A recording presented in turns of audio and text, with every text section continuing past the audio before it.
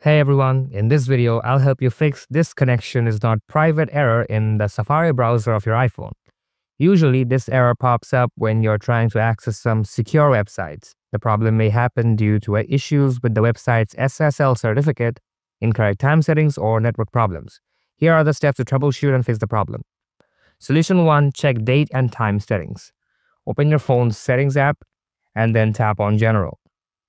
Then scroll down and find a setting called date and time. Then tap on it. Now make sure to set automatically is toggled on. If you find this toggled on, simply toggle it off and then toggle it on again. After that, check your issue. Incorrect time can often cause the SSL errors when connecting to websites. So after that, the problem can get fixed. But if not, then try the other solutions.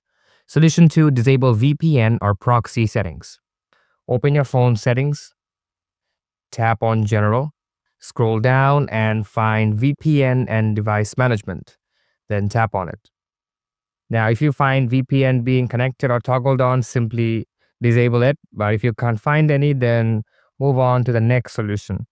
Solution 3, enable allow website tinting and clear Safari cache and data. For this, you have to go back to your settings again. And this time you have to scroll down to the bottom and tap on apps.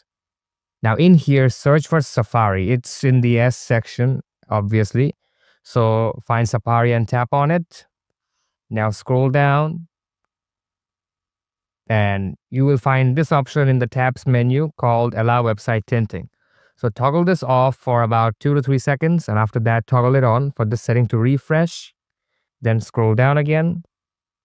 And on the history and website data section, tap clear history and website data.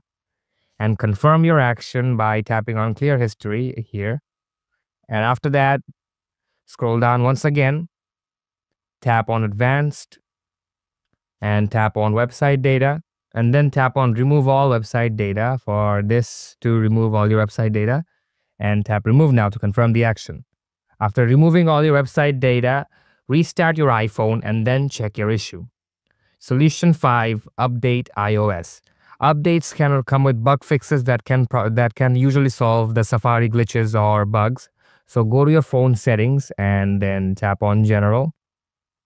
Tap on Software Update, and if you find any available updates for your iPhone, simply update your iPhone to the latest version by tapping Update Now. And after the update, your problem should be fixed for good. So guys, with these steps, you should be able to fix this connection is not private error in Safari. I hope this video was helpful to you, and if you want more solutions like this, be sure to subscribe to this channel. Thanks a lot for watching.